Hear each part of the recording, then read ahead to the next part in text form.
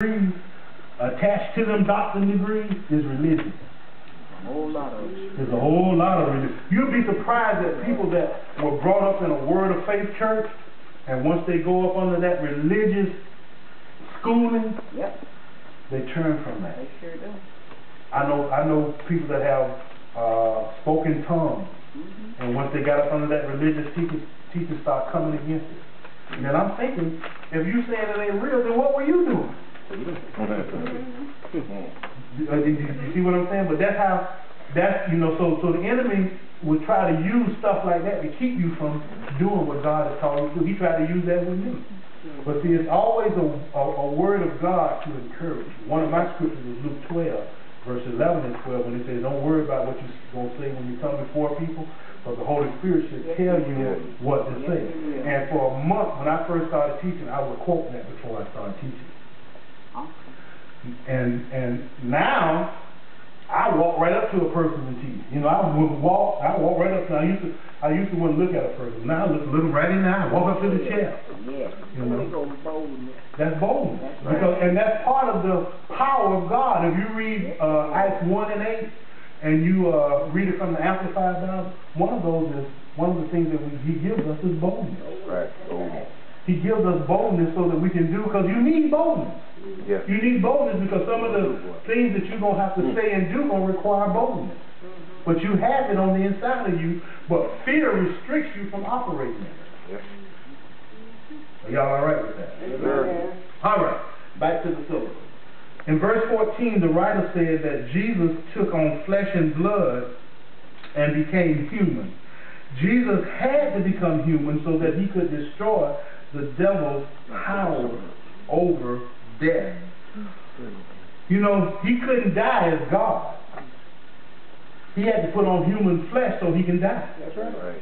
Because He is spirit. Spirits can't die. Right. So He had to put on flesh and blood so that He can die. And some people say, well, He God, He didn't die. You better hope He died. Okay. Because in His resurrection, He defeated death. That's right. So you better hope He was dead. And He took Satan's power away. All right. Yes, He did. He didn't go down to hell defeated. He went down to hell in victory. Yeah. Amen. He went down there and took the keys from the devil. He didn't go down there all whipping up. He went down there and said, look at the devil, you got to get up. I'm here now. That's right. I'm in the house now. The keys of death belong to me. Mine. Glory be to God.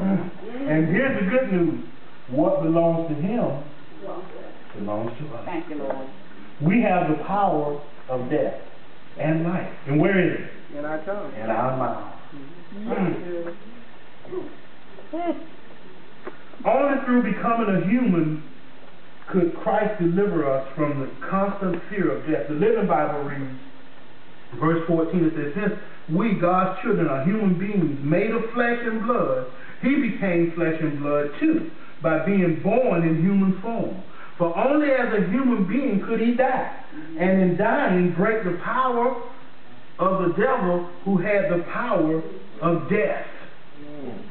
Only in that way could He deliver those who through fear of death have been living all their lives as slaves to constant dread or fear.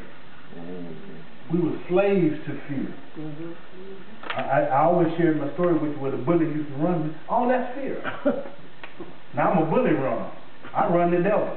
That's right. Because he's the ultimate. He's the bully behind all the other bullies. Right. Yeah. So if you get to the root of the matter of the bully, you instead of attacking the person, you attack that spirit behind him. And if you attack that spirit behind him, you run the bully. He's scared of you. He's scared of God that's in you. But He'll make you think, he'll deceive you into where you'll be afraid of Him. You got churches that teach, man, the devil is so powerful. He ain't nothing. Kenny call him a slew-footed devil. He ain't nothing. He's been declawed, defeated, and defamed. He can't even bite you. The Bible says he go around like a roaring lion. He's not a roaring lion. He like one. He's putting up a farce like he is. You know, that's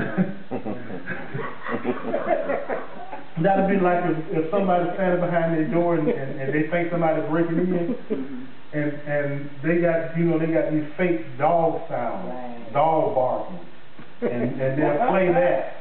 It sounds like it's a dog back there, but it's not really a dog back there. It's that machine making the noise. That's what the devil is. He may sound like he's all that, but he's nothing. That's why he works so hard at deceiving you, because he needs a body to work through. He needs somebody to work for him. And as believers, we don't have to yield to that. That's right. He can't hurt you. Amen. Thank you, Lord. I was going to say something, but I don't know if you're ready for that yet. I say it. You want me to say it? Give us the meat, brother. Give us the meat. You want the meat? Yes, sir. You're going to get rid of that. Y'all got some good choppers? Yes, sir. He can't even kill you. Amen. He can't kill you. Unless you position yourself and allow him to do it. That's right. If he's been defeated, if he's been destroyed, and he has no power, and the power of death has been taken from him, how is he going to kill you? Right. Right. Unless you let him. Think about it. He came to steal, kill, and destroy, but Jesus came that you may have life. Right. And the life that Jesus brought is more powerful than the devil trying That's to steal good. and kill. All right. Good. That's revelation. Amen. He can't do it Praise the Lord. unless we position ourselves. That's why we got people like Kenneth Hagin, am I saying that right? Kenneth E. Hagin. Who just was ready to go home. The devil tried to kill him at 16. Yep. Couldn't do it. Nope.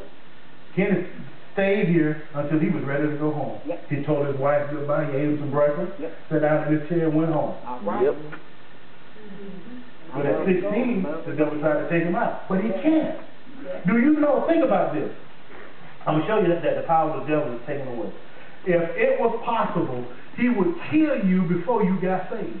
Right. Too late.